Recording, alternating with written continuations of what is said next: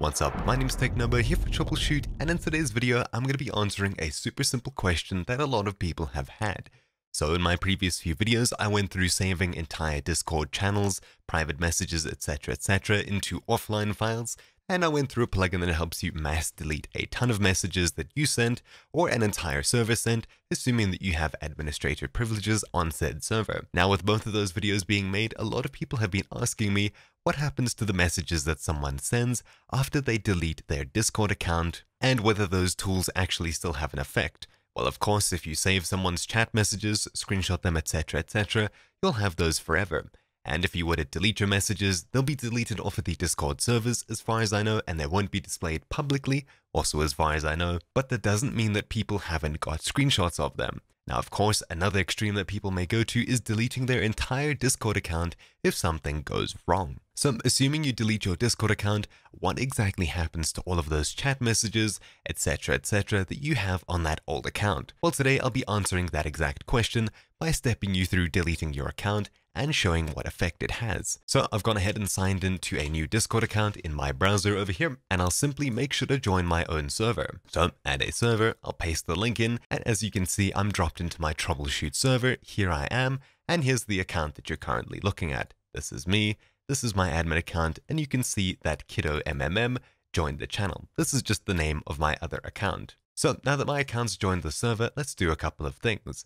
First of all, I'll send myself a message, and as you can see, I need to add myself as a friend first. So I'll do exactly that. I'll accept this account on my main, and then I'll open up the direct messages with it.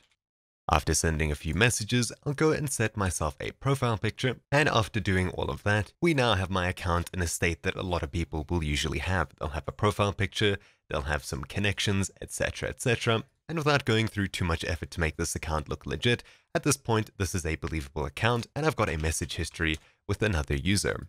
So now with a few messages going back and forth, here's my private chats, and I'll also send a couple of messages to the Discord server. There we go. With messages everywhere and friends added, let's go ahead and delete my Discord account. How exactly do we do that? Well, clicking the user settings button in the bottom left, clicking edit under my account, and then clicking delete account, we'll be asked for our password. Upon entering our password and clicking delete account, we'll be logged out of it.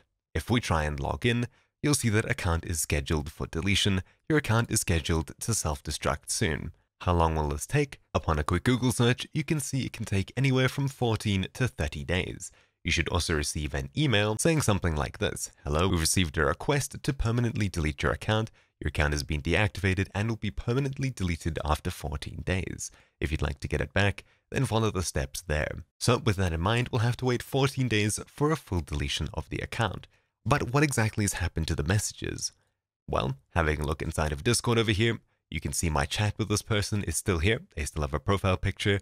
If they had connections, those would also be here. Mutual servers, mutual friends, all of their messages and messages over here have remained intact. What exactly will happen in 14 days? Well, their account will be permanently deleted.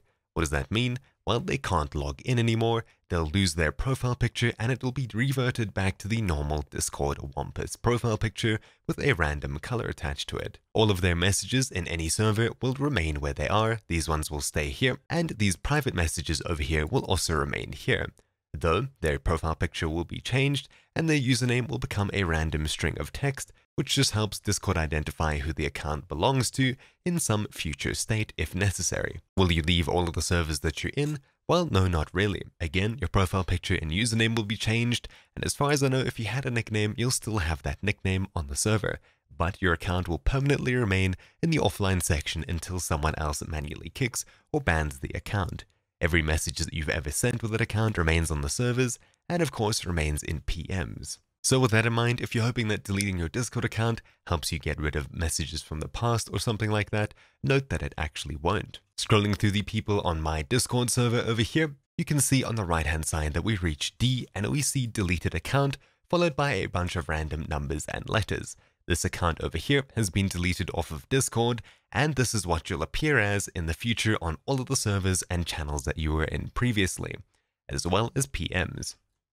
Discord awards, and the rest should stay here, such as the Hype Squad badge, but as far as I know, your user info such as linked accounts, etc. will be removed. If I open up a private message chat with this person, you would be able to see a chat history, but apparently I've never had an interaction with this account. Having a look at this other server over here, that's a private server that I'll have to blur out, you can see that there's an account with the crown next to it, meaning it's the server owner, and they still have their role.